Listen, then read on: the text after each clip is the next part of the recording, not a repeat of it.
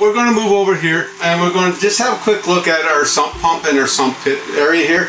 Underneath this cover is a pit that is roughly about 3 feet deep into the ground, and in that pit there are pipes that are connected to the weeping system around the footings of this house. Now when we get periods of heavy rain or even snow melt combined with heavy rain, you get a lot of water, a lot of moisture, a lot of runoff that falls down along the foundations, and that water needs to be able to go somewhere. So that is collected by the weeping tiles and basically distributed into our storm sewers. Unfortunately, what happens sometimes during periods of heavy melt, heavy rain, is that those weeping tiles cannot handle that volume of water. So they will end up going into the sump pit as well to pick up any extra moisture, any extra water volume.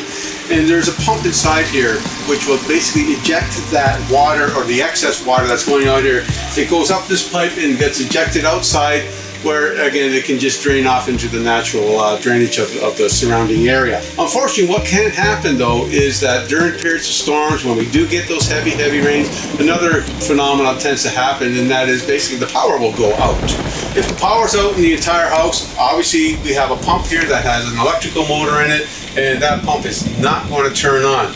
The nice thing about these homes that I really like is they have a backup system here that basically works on hydraulic pressure from the water system itself. So this is tied into our main water system. Even if the power goes out, we're still going to have water flowing throughout because that's connected to the entire city system. This goes down and it creates a pressure inside there, and basically what happens with this is it creates a siphon within the sump pit itself, and so that water pressure will actually cause a siphoning action, and again that sump pit will never fill up.